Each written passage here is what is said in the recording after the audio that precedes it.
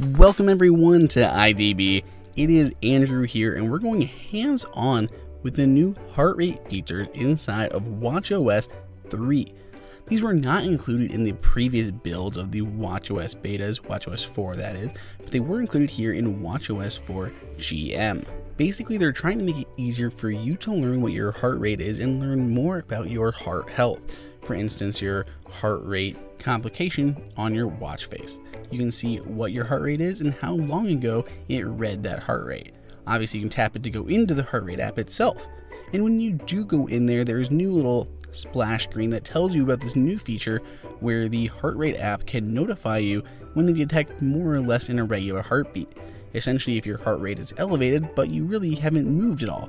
So they're going to use different pieces of data from the heart rate app as well as the accelerometer and other information to see if your heart rate is high when it might not supposed to be. The heart rate app also got a few changes as well.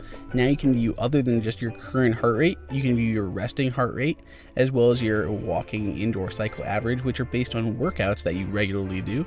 And then the recovery, which is how fast your heartbeat gets back to your resting heart rate after it's elevated from an exercise. You can tap the back button in the top left hand corner to go back to a list view.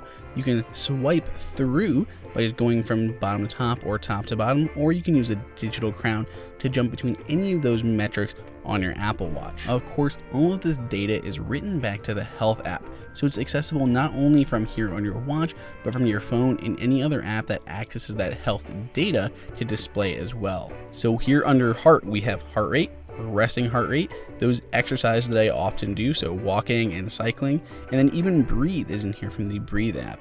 And then there's elevated heart rate notifications. So these are any time that it warns you about that elevated heart rate.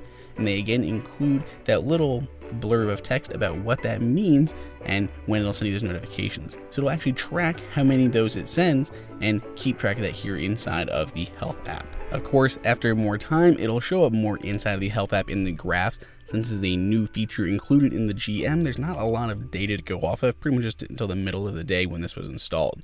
Here you can see what those notifications would look like if you actually got one of those "your heart rate's too high" notification and letting you know that you've been sitting around for a certain amount of time, but your heart rate for some reason is above 120. Apple will also be working with the FDA and Stanford on a new study, the Apple Heart Study, to help detect things like atrial fibrillation. These are often diagnosed and they can affect millions of people and basically just irregular heartbeats. And you may not notice that thing, but if you have an Apple Watch on your wrist, so the most popular heart rate monitor in the world that millions of people are wearing, they're working with Stanford and FDA to run a study that will be available in the App Store later this year to help monitor those things and hopefully help detect them in more people. To see what else is new in watchOS 4 and everything else coming to the Apple Watch Series 3, be sure to keep your eyes on IDB and check out our past videos on watchOS.